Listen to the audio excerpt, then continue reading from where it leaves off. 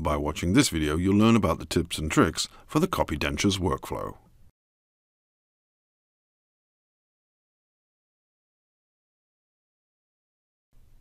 Even if the order form is set for full arches, you can easily skip any missing tooth while at the Tooth Identification sub-step. To do so, simply choose the Skip button for the missing tooth and move further.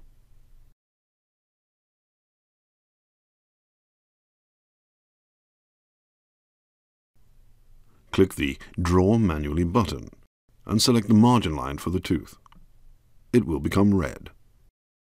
Orient the scan so you can see the whole margin line between the tooth and the denture base. Choose the Clear Current Tooth Spline button and click on the top of the tooth.